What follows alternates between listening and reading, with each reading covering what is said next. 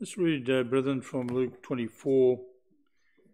Read the first 35 verses. Our text is taken from the verses 33 and 34 of this section of God's Word.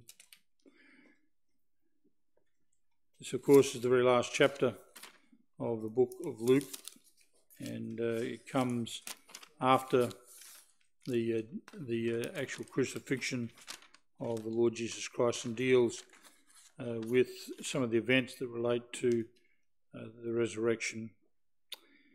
Now, upon the first day of the week, very early in the morning, they came unto the sepulchre, bringing the spices which they had prepared, and certain others with them. And they found the stone rolled away from the sepulchre, and they entered in and found not the body of the Lord Jesus. It came to pass, as they were much perplexed thereabout, behold, two men stood by them in shining garments. And as they were afraid and bowed down their faces to the earth, they said unto them, Why seek ye the living among the dead? He is not here, but is risen. Remember how he spake unto you when he was yet in Galilee, saying, The Son of Man must be delivered into the hands of sinful men, and be crucified, and the third day rise again. And they remembered his words, and returned from the sepulchre, and told all these things unto the 11, and to all the rest. It was Mary Magdalene, and Joanna, and Mary the mother of James, and other women that were with them, which told these things unto the apostles. And their words seemed to them as idle tales, and they believed them not. Then arose Peter and ran unto the sepulchre, and stooping down he beheld the linen clothes laid by themselves, and departed, wondering in himself at that which was come to pass. And behold, two of them went that same day to a village called Emmaus, which was from Jerusalem about threescore furlongs. And they talked together of all these things which had happened. And it came to pass that while they communed together and reasoned, Jesus himself drew near and went with them. But their eyes were holden that they should not know him. And he said unto them, What manner of communication are these that ye have one to another, as ye walk and are sad? And the one of them, whose name was Cleopas, answering said unto him, Art thou only a stranger in Jerusalem, and hast not known the things which are come to pass there in these days? And he said unto them, What things? And they said unto him, Concerning Jesus of Nazareth, which was a prophet, mighty in deed and word before God and all the people, and how the chief priests and our rulers delivered him to be condemned to death, and have crucified him. But we trusted that it had been he which should have redeemed Israel. And beside all this, today is the third day since these things were done. Yea, and certain women also of our company made us astonished, which were early at the sepulchre. And when they found not his body, they came, saying that they had also seen a vision of angels, which said that he was alive. And certain of them which were with us went to the sepulchre, and found it even so as the women had said, but him they saw not. Then he said unto them, O fools, and slow of heart to believe all that the prophets have spoken. Ought not Christ to have suffered these things, and to enter into his glory? And beginning at Moses and all the prophets, he expounded unto them in all the scriptures the things concerning himself. And they drew nigh unto the village whither they went, and he made as though he would have gone further. But they constrained him, saying, Abide with us, for it is toward evening, and the day is far spent. And he went in to tarry with them. And it came to pass, as he sat at meat with them, he took bread and blessed it, and brake and gave to them. And their eyes were opened, and they knew him, and he vanished out of their sight. And they said one to another, Did not our heart burn within us while he talked with us by the way, and while he opened to us the scriptures? And they rose up the same hour and returned to Jerusalem, and found the 11 gathered together with them that were with them, saying, "The Lord is risen indeed, and hath appeared to Simon." And they told what things were done in the way, and how he was known of them in breaking of bread. May the Lord bless to us his word, and particularly as we come to focus this evening on verses 33 and 34. We're told there, and they rose up the same hour, speaking there of the two men who had walked from Jerusalem to Emmaus on that Sunday afternoon. And they rose up that same hour and returned to Jerusalem, and found the 11 gathered together, and them that were with them, saying, "The Lord is risen indeed, and hath appeared to Simon." The Lord is risen indeed. They were the words of unbounded joy that greeted the two men from Emmaus when they returned to Jerusalem on that Sunday evening. Late in the afternoon of that same day, those two men had left Jerusalem in a state of confusion and uncertainty, and they returned to their home in Emmaus, which was about 10 kilometres away from Jerusalem. And as they walked together, as we read there in Luke 24, they spoke about the events that had taken place in Jerusalem over the preceding few days. And those events, of course, had involved the crucifixion of Jesus of Nazareth. And as these men are walking along the way to Emmaus, they're joined by a stranger. The stranger, though he initially appeared to have little knowledge of what had happened in Jerusalem during the preceding few days, eventually, in fact, revealed that he had a depth of understanding of what had taken place in Jerusalem. In fact, a depth of understanding of those events that far exceeded the understanding of the two men on the road. As the men walked and talked with this stranger, he opened to them the Old Testament scriptures. And from those Old Testament scriptures, he explained to them what had occurred in Jerusalem over the previous few days. He explained to them the significance of the cross, and he explained to them also the necessity of the resurrection. And finally, when he sat down with them for a meal, and by the manner in fact which he actually took the bread and blessed it and brake it, he revealed to them that he was the risen Christ. And as soon as he had done that, we are told that he vanished out of their sight. This meeting with the risen Christ led these two men, despite the lateness of the hour, and no doubt the weariness that they felt, to retrace their steps that very same evening to Jerusalem. Their fellow disciples in Jerusalem needed to know what they had seen. They needed to know that Jesus was alive. They needed to know that he had risen from the dead. Rumours to that effect had been circulating around Jerusalem all day, but now these men had proof. They had seen Jesus, they had spoken to him, and they'd even eaten a meal with him. Jesus was alive. Such thrilling news could not wait until the following day. And so these two men, despite the lateness of the hour, returned to Jerusalem that Sunday night. But interestingly, when they came to the place where the other disciples were gathered together in Jerusalem, before they could even utter a word, their fellow disciples greeted them with the very news that they had come to convey to them. And so we have those words, "The Lord is risen indeed." And moreover, they told them that he had also appeared to Simon. Now those words were the spontaneous, joyous words of the disciples of Jesus. The Lord, whom they thought was dead, was in fact alive. He had risen from the dead. The word "indeed," he is risen indeed reflects the sense of relief and jubilation that the news occasioned among the disciples. All their anxieties, their fears and their worries had been swallowed up in the certain knowledge of the resurrection. It was no longer a rumour. They were assured that Jesus had risen from the dead. The words "the Lord had risen," or "the Lord is risen indeed," really point back to the confusion and uncertainty that had prevailed among the disciples of Jesus throughout the course of that day.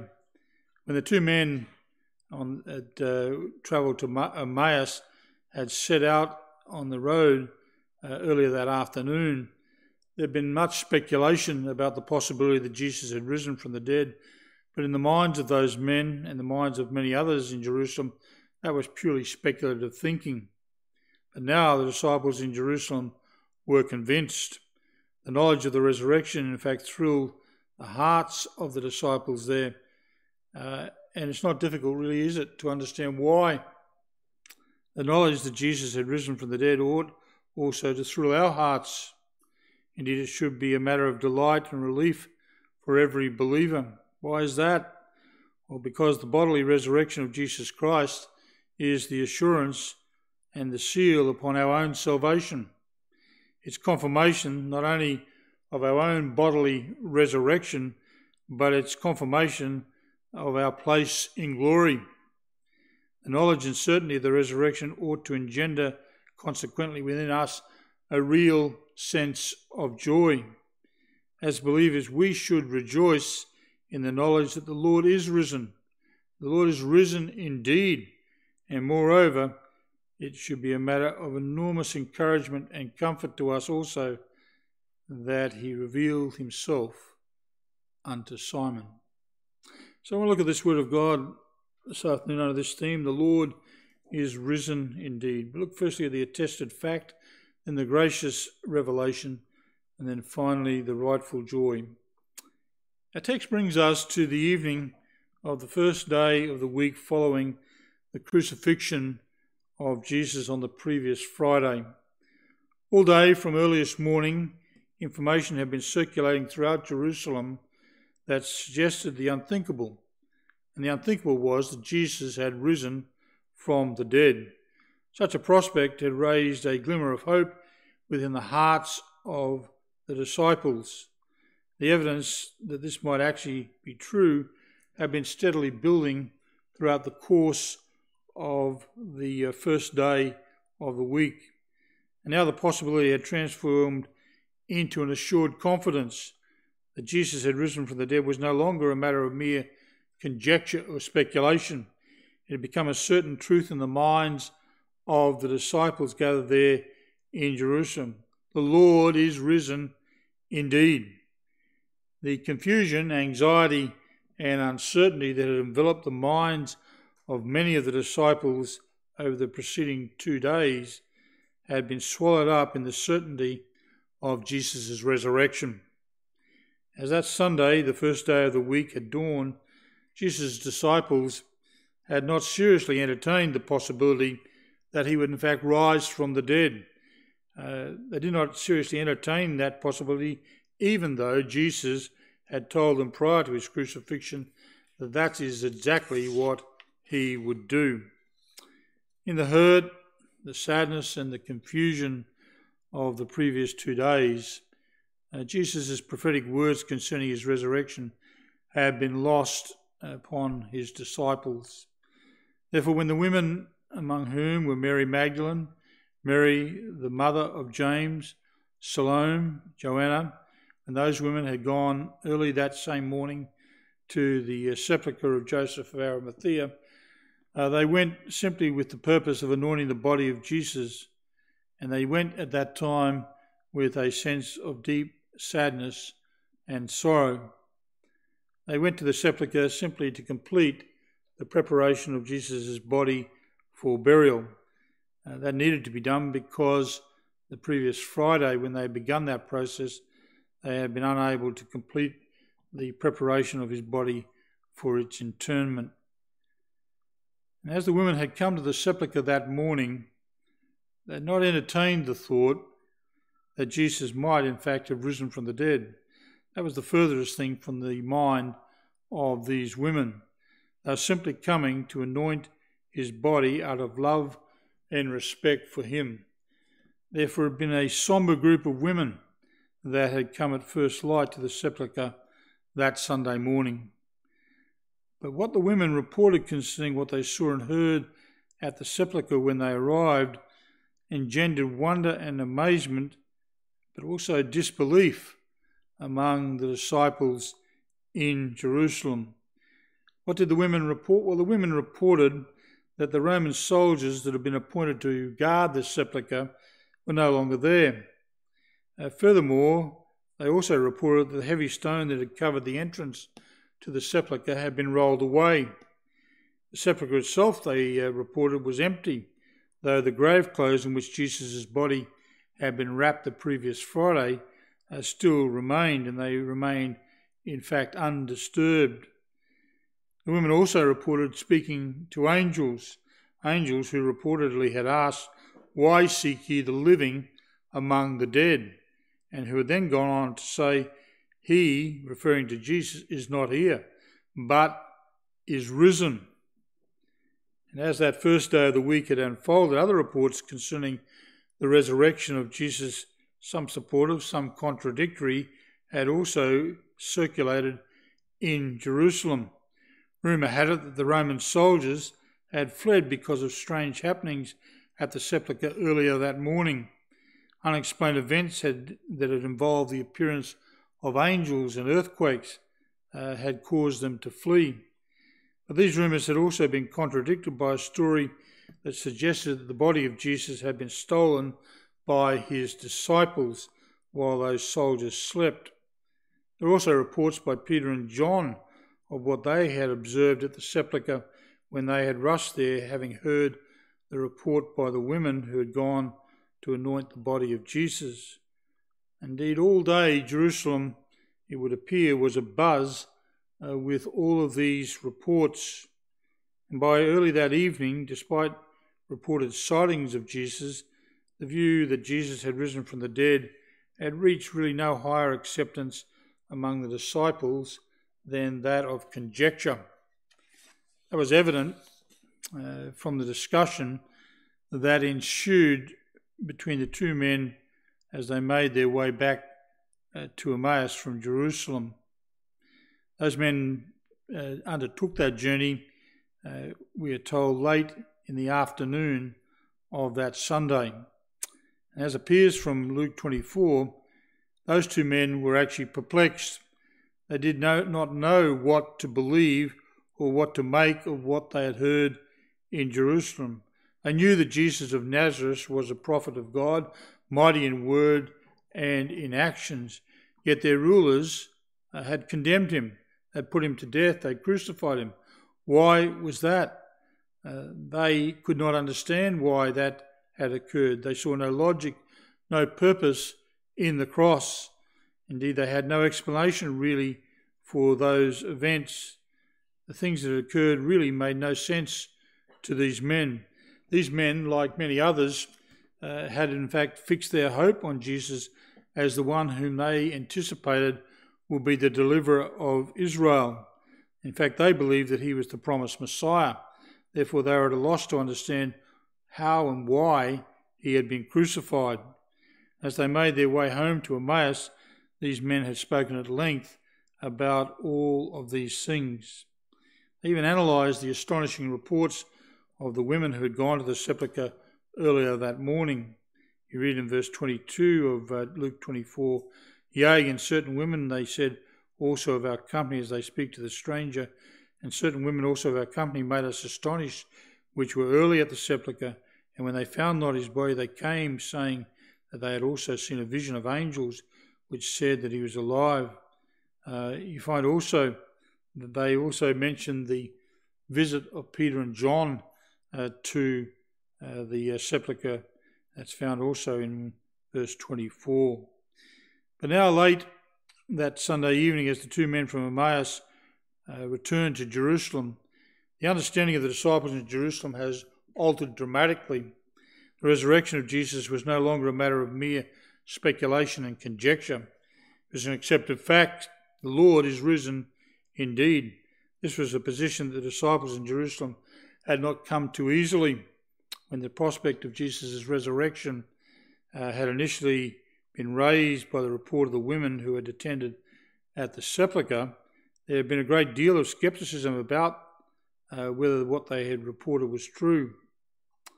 Indeed, some, even among the 11 disciples, some in fact had refused to believe.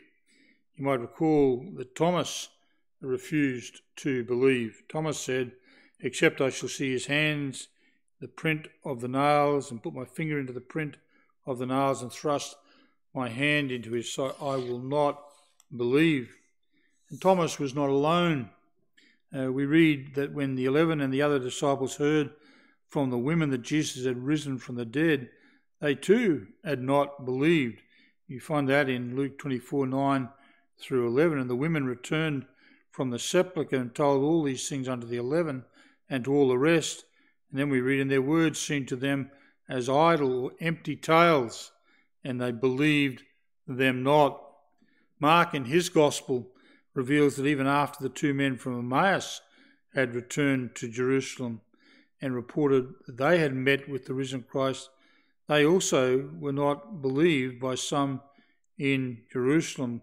We read in Mark 16:13, after that he appeared in another form unto two of them as they walked and went into the country, and they went and told it unto the residue, neither believed they them. Why was it such a struggle for the followers of Jesus to embrace the reality of the resurrection? Put yourself, brethren, in their place. The disciples who witnessed the death of Jesus, it was painfully real to them. They had seen him nailed to the cross. They had seen his life ebb away. They had seen him hang there on the cross for some 6 hours, and then some had even heard him say, "It is finished," and then he had actually committed his spirit into the hands of his heavenly Father. Some of them had also seen the removal of his body from the cross and the placing of his body in the sepulchre of Joseph of Arimathea. Others among them had also assisted in the anointing of his body. There was no question in the mind of the disciples that Jesus was dead. They had not expected him to die. They had not wanted him to die, but he had died, and they knew it. So naturally for them to accept that he had risen from the dead was a difficult thing. It'd be as difficult as if we were confronted with the prospect that someone were to rise from the dead. And furthermore, when you think about it, the cross itself made no sense to the disciples. They'd fixed their hope upon Jesus, but now he's dead. And with the death of Jesus, so also went their hopes. They were left disillusioned and confused by the events of the previous Friday. Everything had occurred so quickly on that previous Friday. Just think about that. On the Thursday evening, the disciples had celebrated the Passover in Jerusalem, and within 24 hours of them celebrating the Passover in Jerusalem, Jesus was dead. He'd been tried and convicted by the Sanhedrin and had been executed by order of the Roman authorities. The enormity of what had occurred left his followers overwhelmed with emotion and grief. And so to contemplate that Jesus might rise from the dead was really beyond their wildest imaginations. Though the disciples struggled with the possibility, as that Sunday had progressed, they had been confronted by a growing weight of evidence. The evidence had increasingly become compelling, perhaps one might even say overwhelming. And it was difficult for the disciples not to accept the evidence relating to Jesus' resurrection, because much of the evidence was actually coming from those whom they knew and trusted. And furthermore, it was evidence, some of which at least they could verify with their own eyes. There were, of course, the reports of the women of what had taken place at the sepulchre.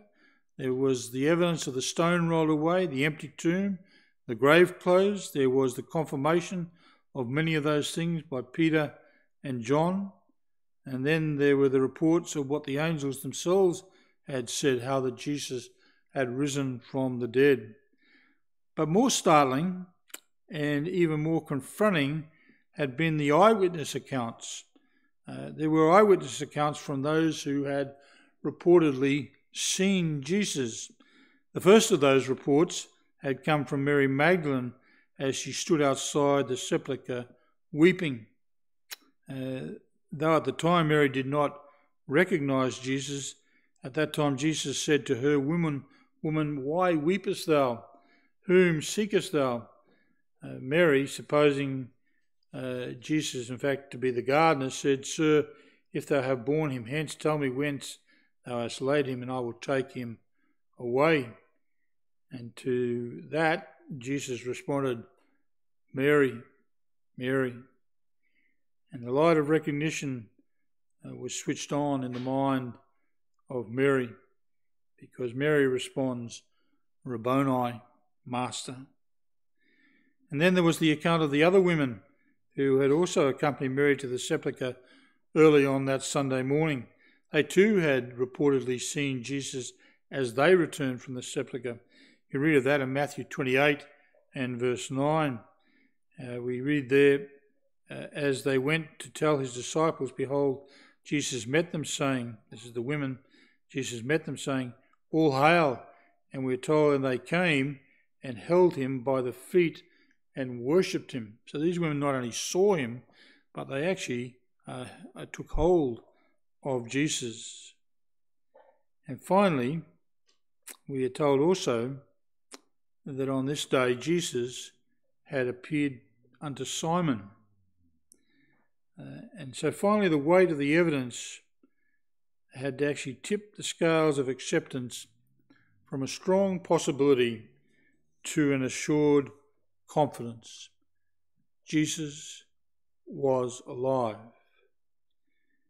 At this time, the disciples, though, did not fully grasp the significance of the resurrection. Nonetheless, the knowledge of it brought joy and hope to them.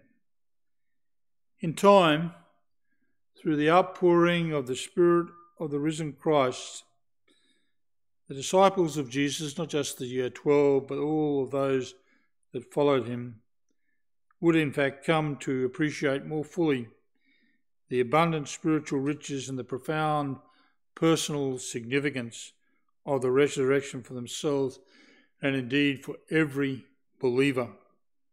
They'll come to understand that Jesus' resurrection was not, as some of them anticipated, merely a resumption of his earthly life, a return to the ways of the earlier times, of the times that they had experienced just a few days earlier. That was not the nature, they would discover, of the resurrection.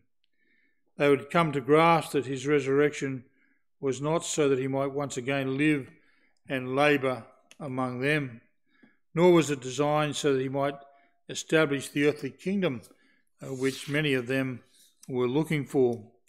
But they would come to understand that the resurrection involved much more than simply life in this world. They would come to understand that the resurrection was in truth central to their attainment unto the blessings and glory of Jesus Christ.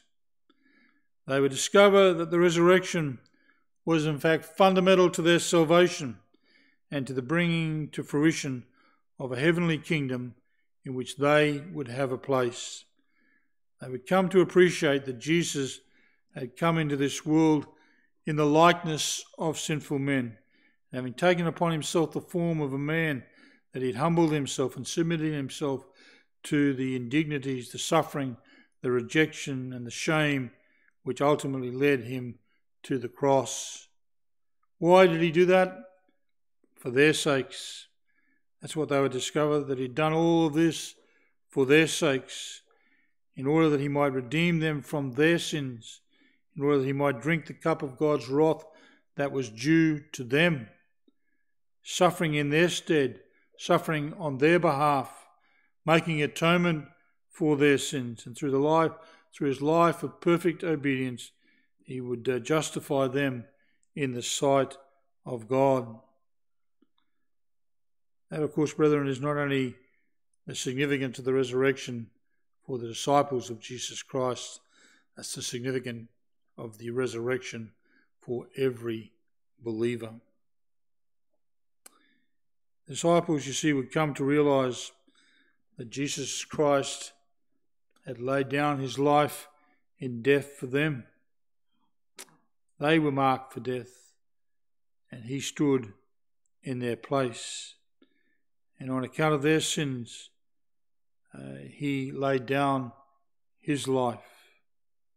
That was the very purpose for which he'd come into the world, that he might take their guilt upon him, and that he might bear their sins in his body on that tree of Calvary. But even more than that, they would also come through the work of the Spirit to appreciate and rejoice in the fact that death and the grave could not hold the Son of God. The reality was that Jesus Christ had power over death. His body would not see corruption, but rather he would be victorious over death and the grave, raised to life. And the disciples would eventually come to understand that because he lived, they would live also.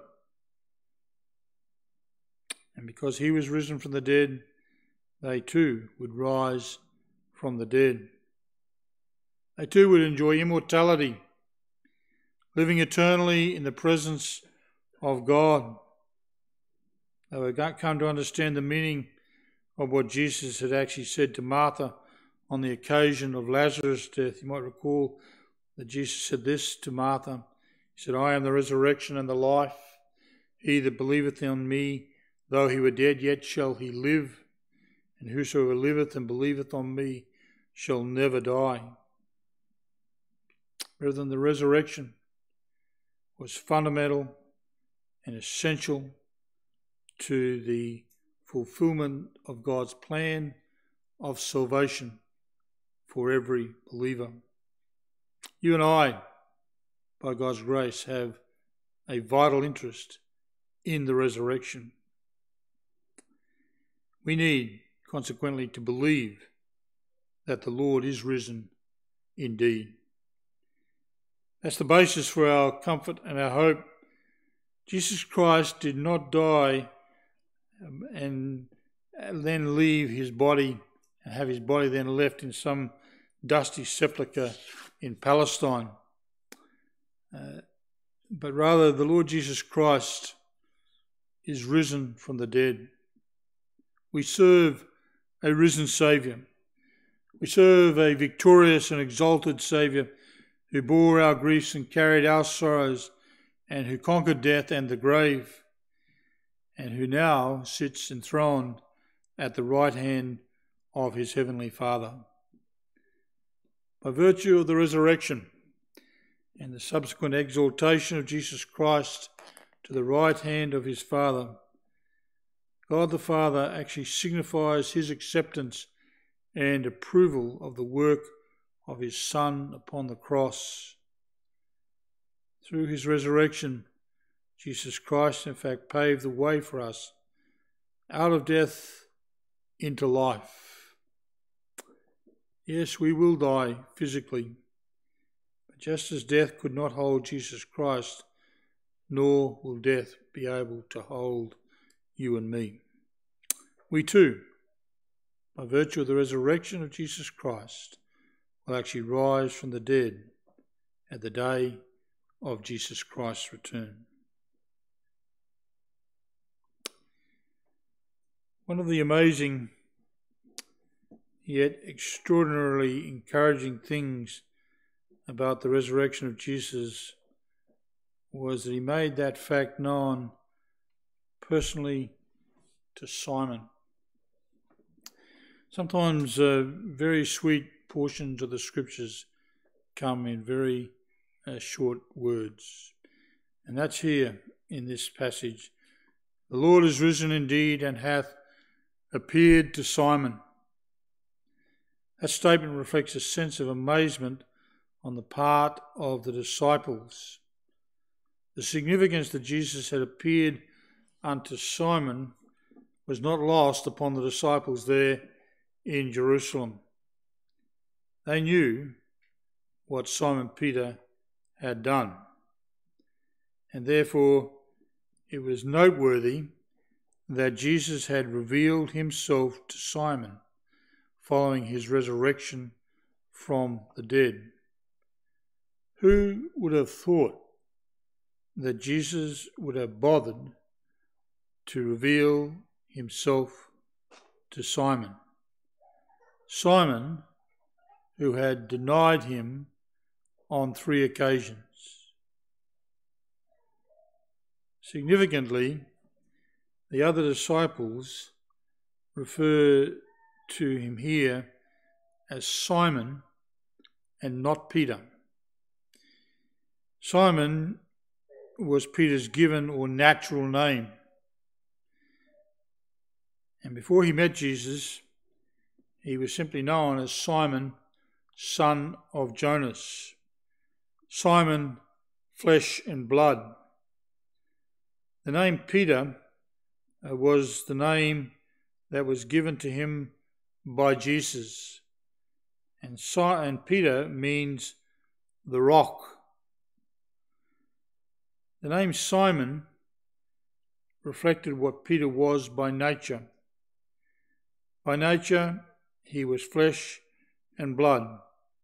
He was an earthly, carnal man. He was Peter, however, the rock by the grace of God. Only through the grace of God was Peter, though, the rock. Here the other disciples refer to him as Simon. Simon, flesh and blood. Simon, the one who on 3 separate occasions had denied his Lord. See, the disciples in Jerusalem were well familiar with Simon's fall from grace.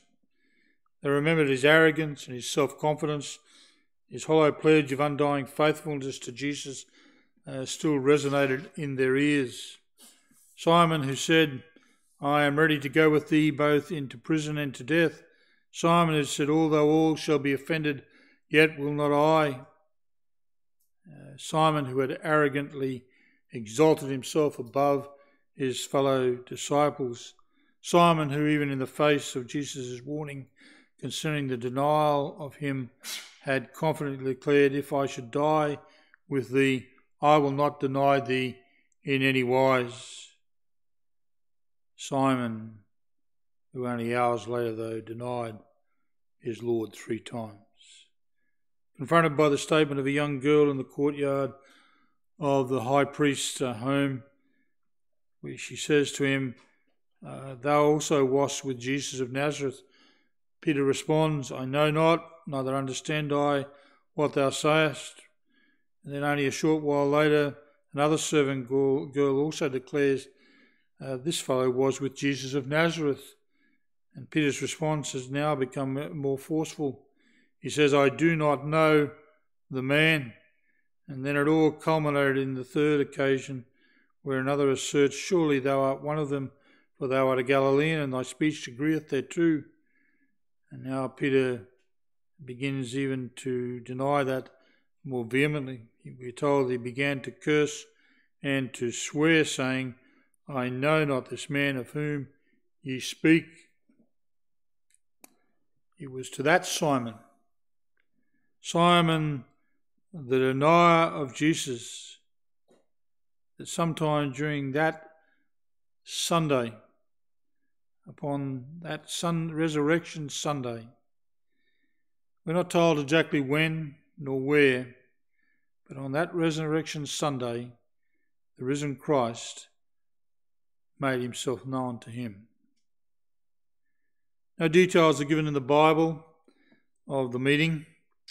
The only references in the Bible to it are found here in our text and in the passage we read in 1 Corinthians 15 this evening, 1 Corinthians 15 and verse 5, where we're told, and that he was seen of Cephas, another name for Peter, and that he was seen of Cephas then of the 12. Jesus could have appeared to many others on that Resurrection Sunday. He could have appeared perhaps to John, the beloved disciple. He could have appeared to Thomas, who refused to believe. But no, before he appears to them, he appears to Simon. It's evident that Jesus was particularly concerned that Simon Peter should know that he had risen from the dead. Peter had featured, interestingly, in the angel's message to the women at the sepulchre. You find that in Mark 16 and verse 7. There the angel said to the women, "But go your way, tell his disciples and Peter that he goeth before you into Galilee. There shall ye see him, as he said unto you."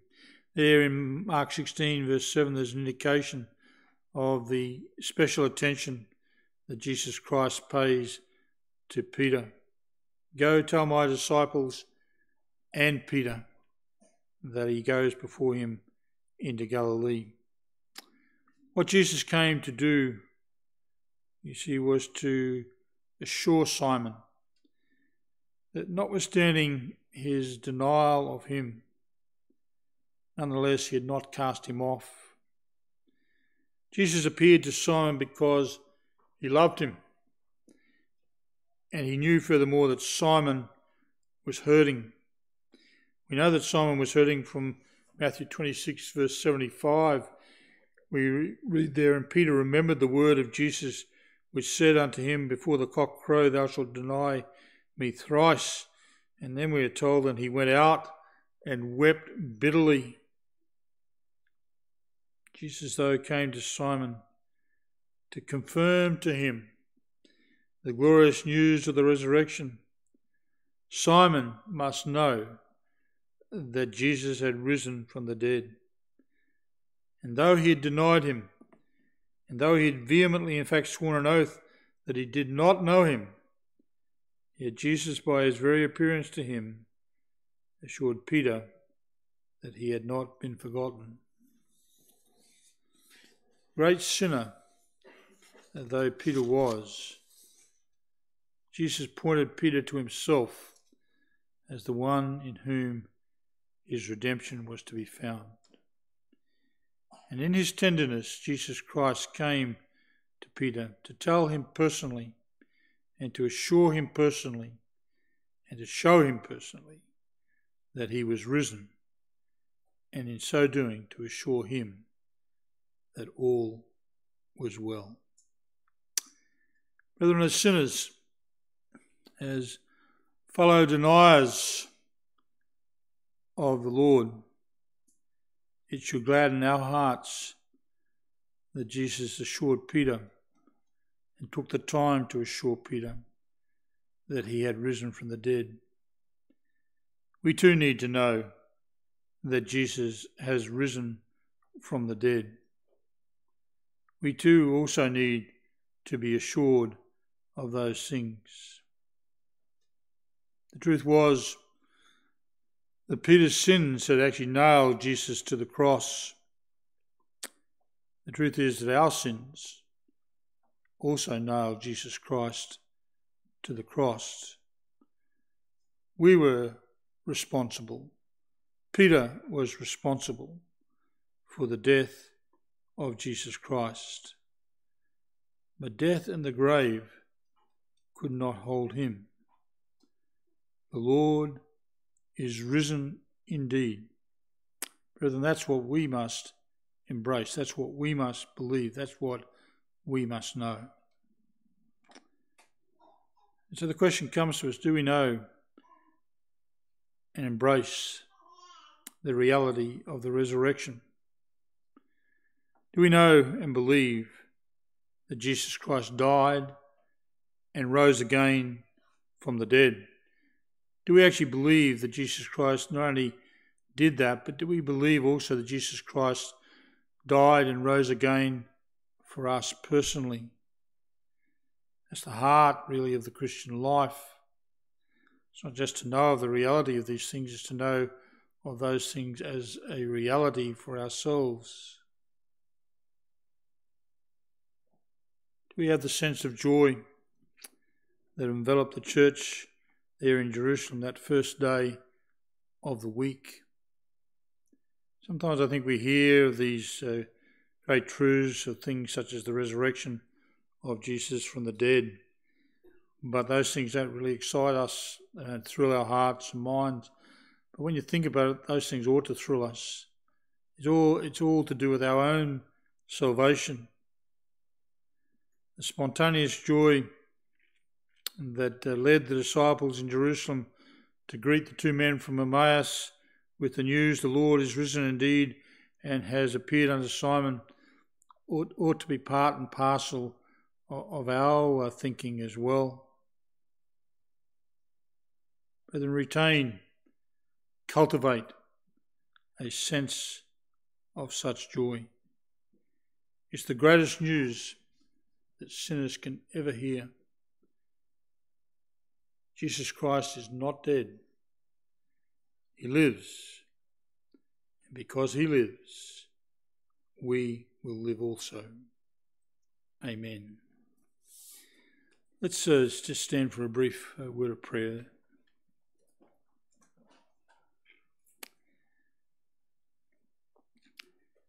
They were heady days in which the disciples of Jesus lived, and one can understand the confusion that they would have experienced. We have the benefit of being able to read all of these accounts of the different occasions in which our Lord revealed himself to many in the New Testament church. Our prayer is that though we personally cannot see the Saviour, that by faith we might embrace the reality of the resurrection, and that the news of the resurrection, the glorious news of the resurrection, might also stimulate our hearts and minds, and it might produce within us a genuine sense of joy. This is the basis for our salvation. If Jesus Christ simply died on the cross of Calvary and then was buried in Joseph's sepulchre and his body remains there to this day, then we have no hope. But because Jesus Christ is risen, so also we have the hope of the assured hope of our own salvation and of our own resurrection. So Lord, speak to our hearts, encourage us. Let us take time to study the detail of the scriptures of these things, because in the detail of the scriptures we see how that through all the events that were taking place in that very short period of time, you were working in the hearts of your people to bring to them the assurance of the resurrection of our Saviour. Lord, we thank you for your word this day, and we pray that we might be able to embrace and to receive it for Jesus Christ's sake. Amen.